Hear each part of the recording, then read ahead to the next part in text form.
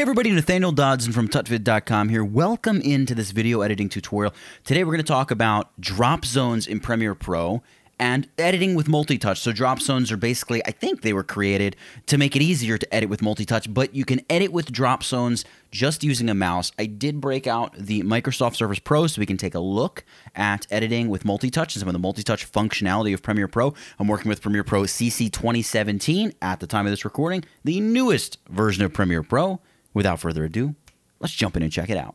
So I got this blank sequence here, and I have all of these clips over here. Now, when you're editing with a multi-touch device, you can select a clip or touch it with your finger, and you get additional controls that pop up. So you can sort of mark in and out points and scrub through the clip very, very quickly. You can fake multi-touch with a mouse. I'm just using a mouse right here by hitting this little flyout menu and choosing thumbnail controls for all pointing devices. Very cool. Now, if I select a clip, check that out. I get these mark in and out points and then play. And if I hit the play button, I can speed through what I'm playing even faster.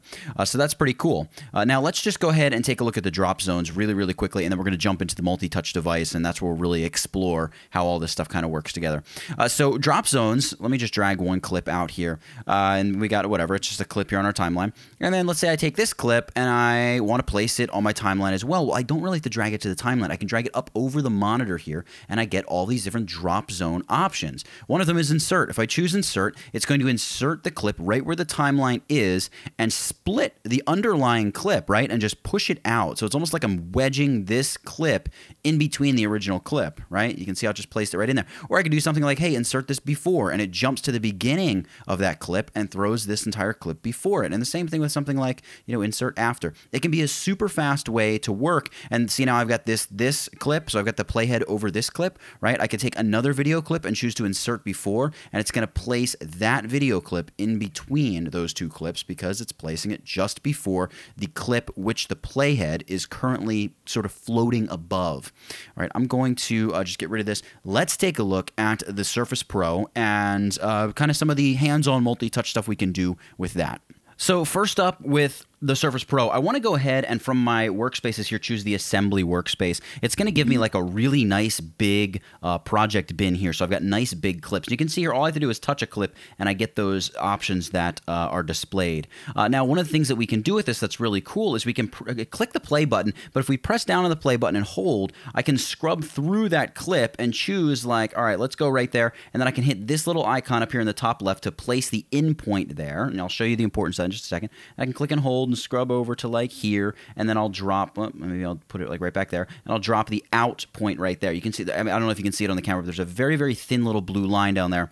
The blue stuff, that's the part of this video clip that will be imported when we do something like, hey, let's click this, bring it over, there are drop zones again. I'm just going to choose insert, and you can see, sure enough, it places the clip right where the playhead is in our timeline.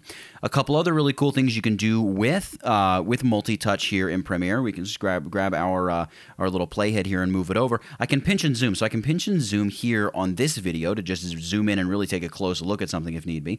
I can pinch and zoom down here on my timeline. And like if I zoom in a lot and I realize, oh crap, I'm way out here at 21 seconds, there's no footage, I can take two fingers and I can drag my timeline back. So I can quickly just kind of swipe through my video in a very tactile, hands-on way.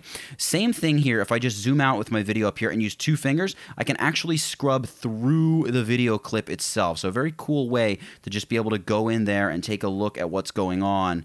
You can see there we've got our little clip. Now, when it comes to the drop zones, once again, one of the things that we can do is we can just drag a clip over and we can say, hey, you know what, we want to overlay this clip. Now, overlaying, as you're going to see, what it's going to do is it drops the clip on sort of the closest available audio and video track. So as long as the video has an audio track, it'll just be placed at sort of the closest track to that center bar. So that's pretty cool. I'm going to go ahead and hit edit and undo that placement. That's pretty cool that we know we have that, the ability to do that. One of the other things we can do is if I drag the same clip and choose to, obviously the insert before and after are there, but we also have replace and overwrite. Replace, if I drop it over replace, what's going to happen is that clip in its full duration is going to be replaced. Now, this clip here, if I just drag it out to the timeline, you can see that it's much longer than the original clip. We're not seeing all of that because all that's happening is we're overlaying, or not overlaying, I'm sorry, we're replacing just that clip, time-wise and everything. Now, if the clip that you're dragging into the timeline or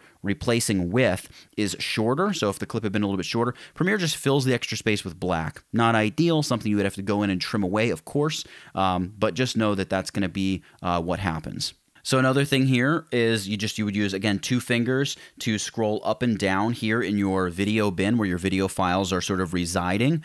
Nice to know, because if you just click and drag with 1 finger, it's going to actually try to pick up that movie clip and move it, which, hey, that's great if we want to like drag it in and say, look, insert after. Insert after and even overwrite, by the way, these are a great way to throw clips into the timeline because they automatically move the playhead to the end of that clip. So you can very quickly, bam, bam, bam, bam, bam, throw 5, 6, 7, 8, 9, 10 clips right onto your timeline very, very quickly as you go about editing and making changes and things like that. And oh, by the way, overwrite, if you're wondering what that does, it's sort of like replace, except it doesn't respect.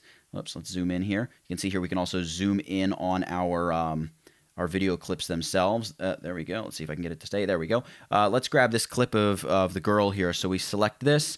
Maybe we set our in-out point. Where's the in point? We'll go in point there. And we'll go out point like right there, right when she walks off screen. And we're going to drag this over and choose overwrite. So overwrite's going to place the clip right where the playhead is and just smash and crush and roll over whatever bits of video are on the timeline in front of it, kind of with reckless disregard, if you will. It's not going to push clips out like an insert command would. The insert command kind of slips the video in and pushes everything else out. Overwrite just lays it right on top, just like that. So a lot of really, really neat things that we can do with multi-touch. Oh, and by the way, maybe just as a final little tip, if we go to something like the color workspace here with multi-touch, one of the cool things here, the Lumetri color side panel opens. Up here in the little flyout menu, we can turn on, and it may already be turned on here if I can hit it, under panel group settings, we can turn on stacked panel group. What this is going to do is automatically collapse every panel except the one you've selected. So if I go to like color wheels, you can see everything else collapses. This is nice because I don't have to worry about scrolling, like go 2 fingers scroll up and down like a really long sidebar that just opens and opens and opens and never closes. This means if I select vignette, everything else closes and just vignette opens. So that can be really, really helpful. It can be really useful. And multi-touch, really, when you're working on sort of that touch style device, it's not going to be something, of course, where you edit your next feature film, your next masterpiece. It's more or less something where, look, it's so easy in Premiere and with the media encoder. Mind fart there for a second. With Media Encoder to just quickly downgrade like super high quality footage to just like really low quality, MP4s or something, dump them onto a device like this, and you can throw together a rough cut in the car, in the plane, while you're in the airport terminal waiting for your plane. Or if you just want to get up and get away from your desk and go out to the park, sit on your couch, whatever, you can do it all very quickly, and it's like very hands-on. I don't know, it's a different way of editing. I'm not like 100% ready to dive in and like, hey, this is where I'm doing even 20% of my editing, but it's kind of cool to mess around in. And if I'm just throwing ideas around, being able to just quickly drag and swipe and drop, it's really neat. It's really easy. It just feels right, if you will. But it still needs a little improving. One of the things that I would like to see, for instance, is the ability to make the UI of Premiere Pro bigger, like maybe on a slide bar, just to make some of the tools and things easier to click on and use. But hey, we're in the infant stages right now of how this multi-touch stuff is going to work, but it's definitely really helpful with like a trackpad for Mac or on your laptop, MacBook Pro or regular laptop, to be able to like scrub through a project very quickly with 2 fingers just side to side. So helpful and so easy to do. Really great to have that kind of thing. And by the way, a lot of Wacom tablets have multi-touch as well. So without droning on and on and on about this, definitely something I think you should check out, try out, play with it, see if you like it. One other thing about working on something like the Surface Pro, if you have like your own personal cloud server network set up at home, you could upload your files to that. As long as you're pulling them through a pretty fast router, you'll be able to just move wherever you want within your network, and you can even just open up your actual Premiere Pro project file that you would be working on your main station, because it's there like on your own little server. Open it up, work on the file very, naturally with your fingers, so to speak, or differently, maybe I should say, and then open it back up in Premiere Pro on your main machine and do the real work, the precision work, because I still prefer editing with the mouse. So, all right, I got to shut up. We got to close this thing down. For multi-touch editing and drop zones, which you don't really need multi-touch to use or work with or any of that stuff. For all of that, and 1 finger, 2 finger, and pinch and zoom, and everything else that you do with your fingers for multi-touch in Premiere Pro, that's it. Get it? Got it? Good. Nathaniel Dodson, tutvid.com. I'll catch you in the next one.